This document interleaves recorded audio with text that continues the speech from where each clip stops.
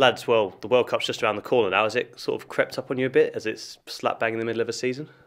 Yeah, obviously it's different to what it usually is. Usually being in the middle of summer, so yeah, I feel like it's come around pretty quick. I think the first part of the season's come and gone now. So we got one more game, and yeah, we feel we're in a good place, and yeah, we're just excited to get out there now. I mean, there's never really any doubt that you guys were going to be on the plane, but must still be nice when you get that official confirmation. Yeah, of course. I think, as soon as that squad comes out and you see yourself in it, you're always excited to go. It's something that we've been looking forward to for a long time now, after we qualified. And, we're really excited and, we're ready to go. And Dan, you started every match at the Euros, I think, is that right? Does having that experience playing at such an elite tournament stand you in good stead going into this one, do you think? Yeah, of course. It's, it's a different type of pressure, but saying that, there wasn't, many fans at the stadium. You could kind of play with freedom, really. It was, the first time that I'd been to a Euros, obviously coming back off that 2016 where a lot of the senior boys went, and I think now that is, not just for me, but for the rest of the team to have that experience going from the Euros into the World Cup. We can all take that. Yeah. And Harry, you came off the bench in 3 of the 4 matches, I think it was, and got one of the harshest red cards I've ever seen in tournament football. Do you feel like you've improved, considering what you've achieved since that tournament? Do you feel like you've improved as a player considerably? Yeah, I think what DJ said, that tournament was a lot of the players in the squad's first tournament. I know a few of the senior boys had been to Euro 16, but for us, younger lot in the squad, that was a massive experience and a learning curve for us. And yeah, for me myself, like you said, I was disappointed not to start a couple of the games, and then obviously to finish on the red card, although I didn't think it was obviously a disappointment. But yeah, like you said, since then the things I've achieved, the promotion here, the qualifying for the World Cup with Wales as well, the experiences I've had have definitely brought me on as a player, and we feel we're in a good position to go and attack the World Cup now. Obviously, it was disappointing to get the injury that you did this season, but if we're looking for silver linings on that, with the timing of it, you got back fit in plenty of time for the World Cup, and you've managed to get some match fitness under your belt as well before you head off to Qatar. Yeah, like you said, that injury was... I know injuries are part and parcel of the game, but I just feel like the timing of it and for it to happen in a behind closed doors game was... that was a tough one for me to take. But when I got the results of the knee injury, a little bit was relief, because people know these knee injuries, some of them can be months and months, and so luckily it was only 8 to 10 weeks, and like you said, I've been able to get minutes under my belt since, a few starts as well, which was important, because the first couple of games I came off the bench, but for me personally to get back up to speed, I know I needed a few starts, so to have had 2 already, and like I said, hopefully another one on the weekend, I feel like I'm back in a good place, and near fully fit to like I said, to go into the tournament. And the Welsh fans are always good value at tournaments. How big a part can they play, especially as, like you said, Dan, they weren't really there at the last tournament? Yeah, massive part. The recent games that we've had, the qualifiers, they've been absolutely brilliant. We always talk about them being our 12th man, and we've talked to the boys about the 2016 of the support that was out there. Obviously, it was different the way it was set, with obviously the fans allowed to go to the games. In Azerbaijan, it was a little bit different because, we didn't really have that atmosphere, and the same when we went to Holland to play Denmark. There was only the Welsh fans there that lived in the country at the time, but, I think it's going to be a little bit different. I think, was it 2,500 fans can come? I don't know how many have been sold, but, I'm sure we'll be able to hear them. And I heard the official Wales World Cup song this week, good rousing anthem. You boys rating it?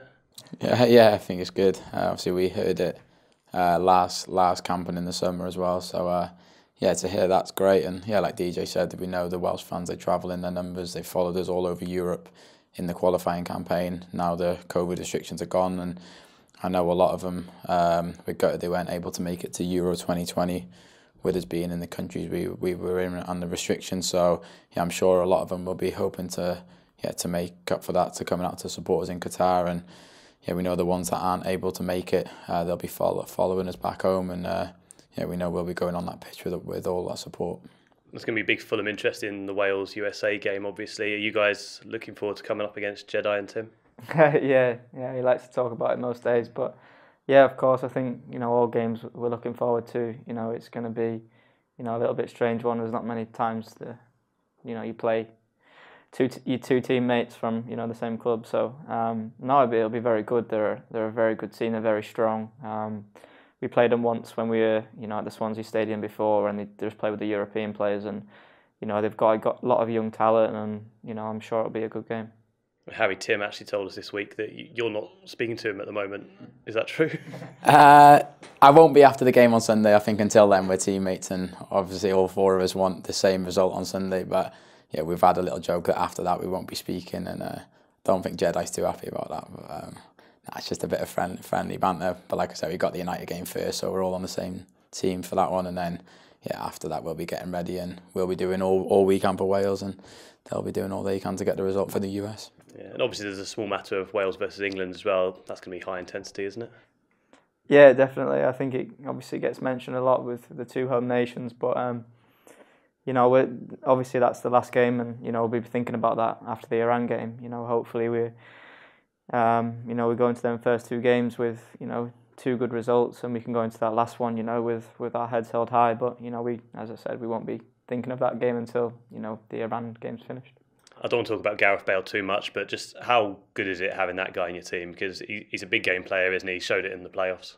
Yeah, like you said, he always seems to produce when it matters. And I know over the last few years, he probably hasn't had the game time that he would have wanted, but that never shows when he turns up for Wales. He always looks fit. And like I said, he always pops up with a goal or a big performance when it matters. And he was the one that scored the goal which got us through.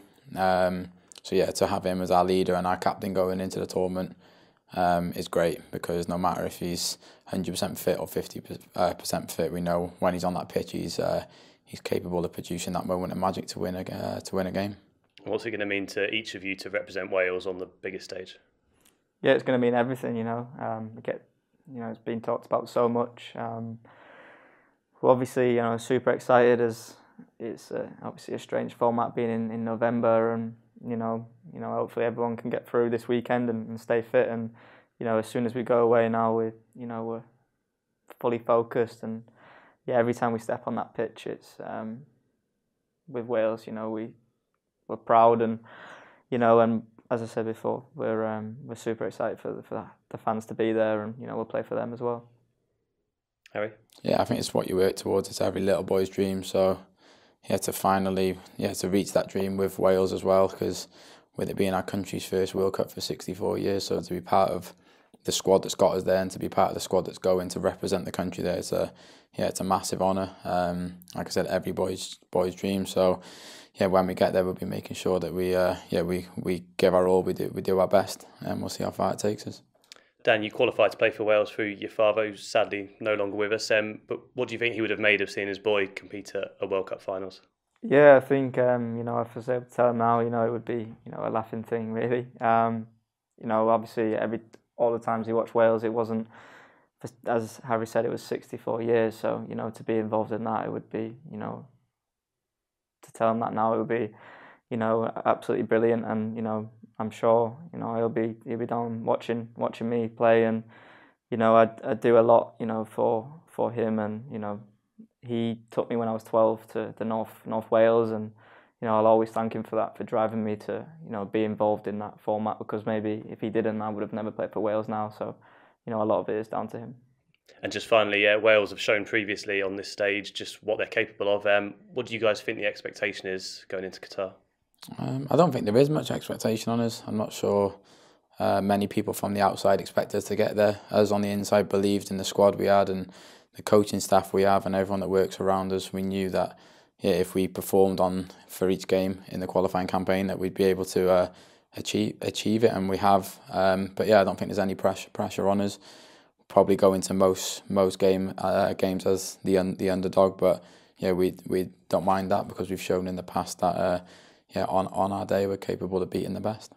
Would you echo that, Dan? Just game by game and progress as far as possible? Yeah, I think so. I think it's a good thing we haven't got massive expectation. We go there, play with freedom. Our first aim is to get out of the group, and we see what happens from there. But we fully believe in ourselves to go into every game knowing that we can get a result. Thank you, boys, and best of luck. Thank you.